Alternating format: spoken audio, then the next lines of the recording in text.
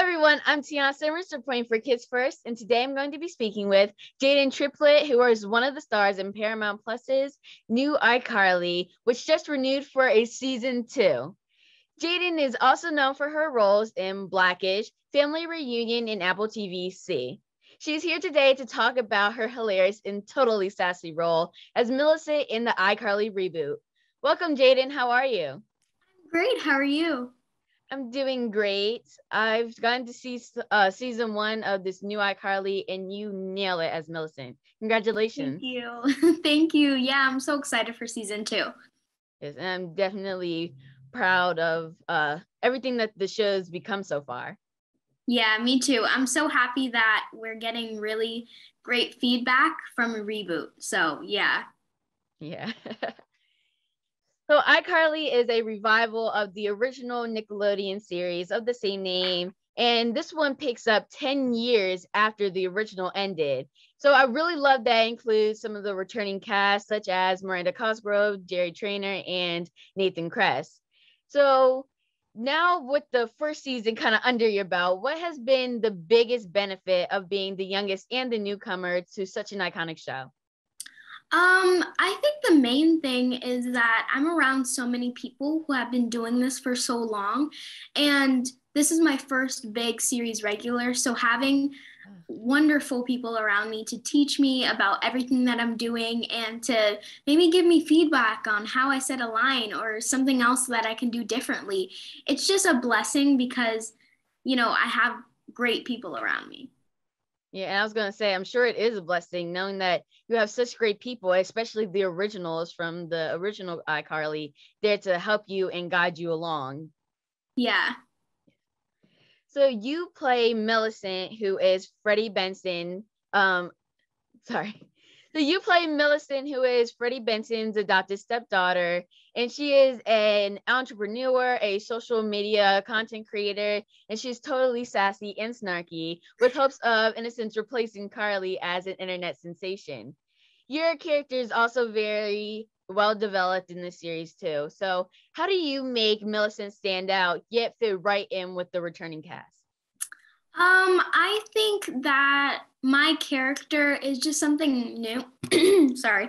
I think that my character is just something new to the cast because everybody is kind of like Nathan or Freddie is the smart one, and then Carly is like the shy, but she's also like a celebrity one, and then Jerry is kind of like the crazy brother. So having me is kind of balancing it out. And I love how they developed my character because you don't just want a character that's just always mean and just throwing jabs every once in a while all the time. So I'm glad that they give me those sentimental parts, like when episode 7 I did I Love Gwen, and I was playing Juliet. It was like a Romeo and Juliet episode, and it really showed my sweet side on why I'm so hard, because I'm very vulnerable, because my parents are divorced and my mom remarried to Freddie and I barely know him, and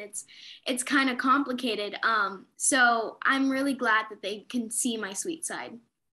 Yeah, and I feel like Millicent is in a sense the missing piece to the series. So I feel like without her, the story would be totally different. So she definitely brings a lot to this show. Yeah.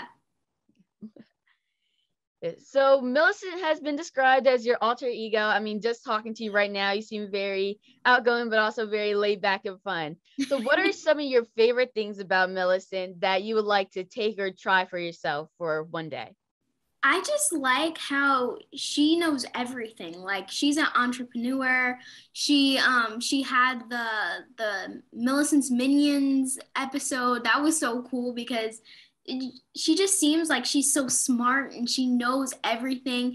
And I really like her. I think one thing that I do want to try is to be more brave like her, because she just goes straight out there. And I'm kind of like dipping my toe in the pool, like, hey, is that really where I want to go? So I think I can be like her by being more brave. Well, I would have to say you're already being super brave playing a character who is totally different from you. Yeah, So, alter ego. yeah, so bravo on that. Thank you. You're welcome. So people tend to be very nervous about revivals and reboots of shows, but clearly you all are doing something right because you are on to season 2.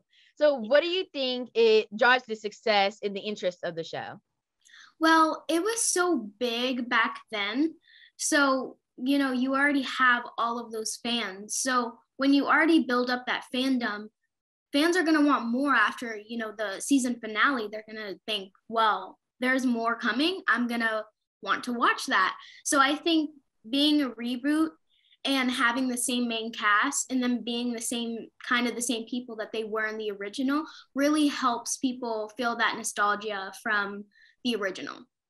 Definitely. And like I said, there's some new characters in this. So even though it's like a revival or the show's just coming out again, it's just like a continuation of it. Right. So that's what makes it even more special. Like I said, it takes place 10 years later. Right. So what are you most looking forward to or hoping for Millicent in the second season? Well, I hope that there's still a lot of that snarky and sassiness, but there still is that innocent side of her. Like there's more of that, hey, can someone be here for me right now? Because, I'm pretty sure in the story that my father passed away. So then my mother remarried Freddie. So like, hey, my dad passed away. I only have Freddie at this point. So I hope that in season 2 that they show more of that. Yeah, that would be a very heartwarming episode to see. Learning more about Millicent's backstory. Yeah. So let's talk a little bit more about you yourself as Jaidyn. So in the original series, Carly had a hater named iCarly 57 who makes a return in season 1. So what have you learned from being on the show and dealing with cyberbullies that you can share with us? Oh my goodness. Like when it comes to bullying, it makes no sense to me because I'm like, okay, you're sitting in your mom's basement chatting to 6-year-old kids and making them insecure about themselves. But you can be doing something else with your life. Like you probably have no job. Like it's not okay. And I feel really bad for every kid that gets bullied on a day-to-day basis because it's really mean and unnecessary, and you're just making them into a vulnerable person and into a person that is afraid of everything. And that's not what like people want to be. People want to be strong and people want to be able to do other things than just hide in their closet away from everybody else. So bullying is not okay. And I'm glad that that in the episode Carly was like, you know what, I'm done with you, because he was bullying her and then he said sorry, but that doesn't really make a difference because you already hurt her. So yeah, and I love how you phrased everything. That's an inspirational message that I think everyone really needs to hear. Yeah. Yes. So there are so many similarities between you and your family and the iCarly series. Do you find that you learn more things from the show that you can use to create content for your own YouTube channel, or do you use things that you learn from the channel to incorporate them into Millicent's character? I don't really understand the question.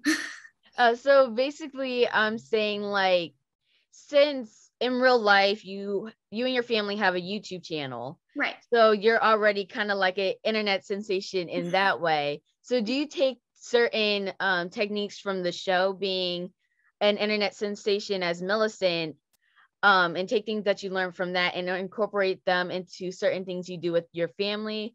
Or do you use things that you take from Millicent's character on the show and incorporate them into things you do in real life? Well, I know that on the show, a lot of people make gifts and stuff. So with the memes and the gifts, my parents will constantly send me stuff like, bye, because I had that one meme. It was so funny when I was walking out on Harper. I'm forgetting what that episode was, but it was a really fun episode, and everybody like sends that to me when they're done with the conversation. They're like, bye. And it's so fun. Yeah, I know my mom does that sometimes too. That is hilarious. So for my last question, what do you hope that audiences get from watching iCarly? I hope that they get the energy of friendship, because I feel like the entire show is just built around 5 friends just trying to figure out life together in their late 20s, just doing things and having fun and being crazy.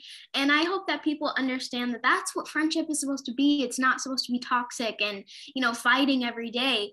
Although disagreements are very common in friendships, that doesn't mean it's toxic. But if you can't like agree on anything, or you're always mad at each other, that's not a good friendship. So I think that iCarly has really shown what friendship is supposed to be. Definitely, I couldn't agree more. That is definitely something beautiful that people can take out of it. Yeah. Well, thank you so much, Jaidyn, for your time today. I had a great time learning more about you, Millicent, and the whole iCarly series. Thank you for having me. Yes. So everyone watching, make sure to check out iCarly Season 2 streaming on Paramount Plus. And I'm Tiana S. This was another great interview on Kids First. Remember to like and subscribe to our channel so you don't miss any of our next reviews or interviews. Thanks for tuning in. See you next time. Bye. Yeah, we're done.